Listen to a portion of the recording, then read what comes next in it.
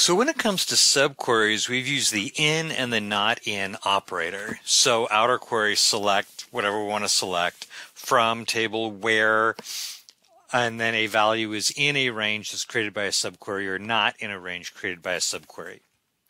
Now there are a couple of other operators we can use there beyond just in and not in, or in and not. And that is the any and the all operators.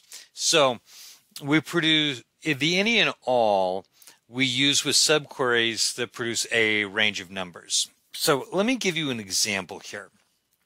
Let's start by doing this. I want to create a list of the population of every country in Melanesia. So it'll be pretty easy. We're going to select, and I want the name and the population from country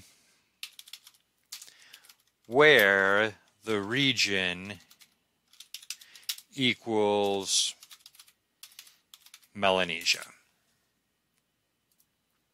And I'm going to go ahead and order that by real quick just because it's going to look better. Order by population in descending order. Okay, that makes me feel better. So Papua New Guinea has, what, 4.8 million people. The Fiji Islands have about 800,000. The Solomon Islands about 400 and on down to Vanuatu, which has 190,000. Okay, fine.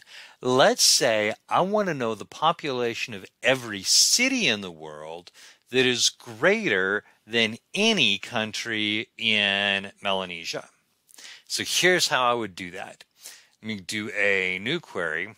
I'm going to do select name and population from city where the population is greater than all. And I'm going to create a subquery. I'm just going to copy this over because I'm going to be lazy and you don't need me to retype it. I'm going to skip the order by because I don't need that. So I'll paste that right here and I'll tab these over. And so this is what we've got. There we go. Where the population is greater than any value in this range. And the range is going to be select name and population from country. I actually don't need name here. That's going to screw me up. So I'm just going to take that down to population. Where the population is greater than the population of any or all countries in Melanesia. And so basically what it's going to do is this is going to create this minus the name. And then we're going to look for any city that's population is greater than any or all of these values. So we run the query and it gives us 24 rows returned. I'm going to go ahead and order by population in descending order. And we'll see Mumbai and all the way down to Lahore, which has a population of just over 5 million, which works because it's over that 4.8 million.